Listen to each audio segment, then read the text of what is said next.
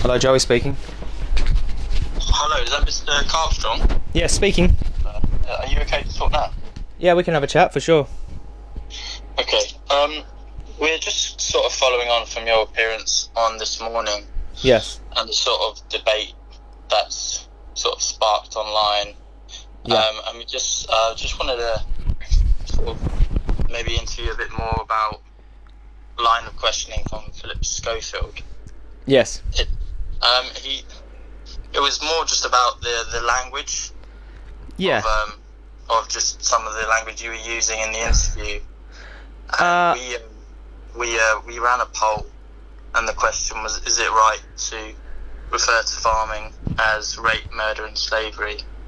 And we had two options, and the first was no, it is highly offensive to victims of such crimes, and the second was yes, it is exactly the same thing. And we had about, we've never seen so many votes in one of these polls. We had about over 1,000 votes, and 80% was no. Okay, so the poll that the man is talking about was one that was in the Metro. Originally, it did have 80% say no, but then when some ethical people found out about the poll, they evened out the votes. And we just sort of wanting you to sort of, address that. Tell us more about why you use such language and stuff like that. Well, just because people have voted no, that's an appeal to popularity. Okay. Yeah. Now, those words describe the exact act we are talking about. Okay, so when you're talking about taking a being's life that wants to live, okay, now you're forcefully taking their life from them. Murder's a word to describe that. Now, murder isn't just an anthropocentric term. I mean, if you search through what do you mean by that? Murder is not just the premeditated killing of one human by another. There's other meanings to the word. So if you look in the dictionary, that word is actually has non-anthropocentric meaning to it as well. Yeah, what does that word mean, anthropocentric? To do with humans. Okay. Carry on. Okay, so the term slavery, to enslave a being, these animals are not free. Okay, they are herded. In many cases, they are caged. They are exploited for their bodies. Okay, and they are killed when the farmer determines that. They have no liberty. They have no freedom. So if they aren't enslaved, what are they? Are they free? I just don't understand what the problem is with that word. They are enslaved. They are not free. They are not free to live their life as they please. Now, what was the other one? Rape? Is they have a problem with rape? Rape, murder, and slavery. Okay. Okay. So the act of forcefully penetrating someone sexually in their private parts. I don't see like we could just so let's. I don't see why that isn't rape. I don't see why that isn't. I just don't think they see the victim as worthy of using those words. I don't think they see animals as victims. But let's just steer away from the semantics right now. Let's just steer away from the word games, okay? And let's just... How come people want to talk about the words and don't want to talk about the morality of the act itself? They steered away from that, and the farmers did not address the act itself. They wanted to play word games. Now, let's change the words of what we're describing is happening to animals. Let's just say we're killing them against their will. We are forcibly penetrating their private parts. Okay, okay. We're doing. They are doing that to them. They're molesting them. What word do we use? They are taking away their freedom, their liberty. They're exploiting their bodies for monetary gain. Okay, now let's just take away those words and how about we talk about the acts? Would the public vote yes or no to that? Yeah, it's just the words that, probably some of the most powerful words we have in the English language. So, they do what the animals are going. Those words still do not do what the animals go through any justice. Yeah, they're not powerful enough. They're not powerful enough. No way. Have you seen what happens to an animal in a slaughterhouse, my friend? No, I've never seen You've never seen what happens to an animal in a slaughterhouse. My friend, you've got to watch Land of Hope and Glory. It's all current. RSPCA approved, high welfare, red tractor approved, abattoirs and farms in the UK. Land of Hope and Glory. Watch landofhopeandglory.org. Okay, watch that, and you tell me if those 3 words are more offensive than what's actually happening to animals. Okay? Land of Hope and Glory. Landofhopeandglory.org. Show that and do a poll to the public and say, oh, do these words do this justice? Yeah. I mean, I would like to see that. The thing is, my friend, the public haven't seen what we've seen. In my eyes, those words are nowhere near as offensive as what we're actually doing to pigs, cows, chickens, fish, lambs. Nowhere near as offensive. For someone to have a sandwich with the flesh of an animal that's been thrashing in a gas chamber and just wave it in my face, an activist, someone whose job it is to stand up for these innocent animals, that is not offensive, right? I'm ridiculous for claiming that is offensive, but for saying to someone that they're murdering an animal when they're taking their life against their will, that's offensive? Like, where's the logic in this? I just don't see the logic. I mean... So your campaign now, are you trying to sort of show what's going on in these abattoirs to more of a national level, you know? But sort of. yeah, I mean, I totally understand people's perspective. I mean, the majority of people that you are putting this poll out to, they haven't seen what happens inside of an abattoir. I've been inside of an abattoir when they're decapitating animals. Okay, I've been out the front of a gas chamber while they're lowering pigs into to gas. The majority of the public haven't. So when you put out a poll, Is that why you think? Is that why you're using these sort of quite strong words, because you've seen it firsthand? Well, I rarely use the word rape. I don't know why they're saying that I use the word rape. I explain the act, but because people play word games with me, and I don't like getting lost in semantics. You know, like it steers away from the what I'm actually talking about. Okay. Which the farmers wanted to be more offended over words than what they were actually doing to these cows. She didn't even address the fact that they send all of those mothers, when they don't produce milk for them anymore, to the slaughterhouse. They don't mention that part. They didn't even want to entertain what I was saying. Yeah. So how do you think you're going to be able to get your point across without offending victims of like rape, murder, and slavery to an extent? Is it an impossible task? I will never not refer to animals as slaves, because they are. I will never not do that. Okay, that is an injustice to the animals to not refer to them as slaves. Okay, because they are not free. All right, they are enslaved for their reproductive organs, for their bodies. They have no say in anything. They have no choice. Now, just because they can't voice their suffering, just because they can't ask for freedom, they don't want to be enslaved. Look at what happens to them. Tell me what it is. What word would you use? Some medical terminology like insemination, or like to take away what? Yeah, but I mean that's what's been used. Yeah, but it's against their will. They have there's no consent. So we're taking away consent. If you artificially inseminate a human, they've given you consent to do that. Okay, doctors will have consent to artificially inseminate a human. Where is the consent from the animals? So we have to add that into the context. You can't just say it's artificial insemination. It's against their will. Yeah.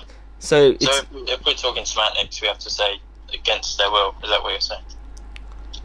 Well, artificial insemination against their will, or will you continue? Forcible impregnate. I've never actually publicly used the word rape recently. I don't know why people have where you've got that from.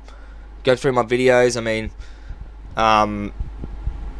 mean, rarely use it. I rarely use it because of silly tactics like this. People avoid the issue. Like people like yourself, my friend, like you've never seen what happens to an animal in a slaughterhouse. You've never seen cows have their children stolen from them and bellow out, and have seen bobby calves be bolt gunned in the head. Like you've never seen gas chamber footage. But if you want to say that words are offensive. I mean, this is what the type of thing we're seeing in the public, and I understand the backlash. I totally understand it, and I don't blame people. But I just see innocent ignorance. That's all I see. Yeah. Don't people want to remain ignorant? They don't want to see these sort of things, you know. Yeah, I understand that, my friend. But you're paying for it to happen. Your money pays slaughterhouse workers to stab cows to death. I'm not putting my money into those industries. I buy vegan burgers, vegan pizza. Okay, not gas chambered pigs. Okay, you're paying for gas chambers. You know, when you eat animal products, and that's what we're saying. The public are ignorant to something that they are funding, they are causing, so that the blood is on their hands. Do you understand? This is why they need to see it. If they weren't causing it, I wouldn't go show someone who doesn't abuse women, footage of women being abused, because they're not responsible for that. The person who commits the act is, but they are literally responsible for animals going to slaughter. Okay, it's supply and demand. That's how it works. So I mean, I got an email from I sent one back, and you said you were on tour. Are you? What sort of tour are you doing? Is it as a sort of speaker talk? Yeah, well, well, I'm just trying to educate non-vegans. I'm trying to educate vegans on how to advocate in a respectful manner. I mean, I don't know where people think I'm being disrespectful. I mean, I speak with conviction, I do, and passion.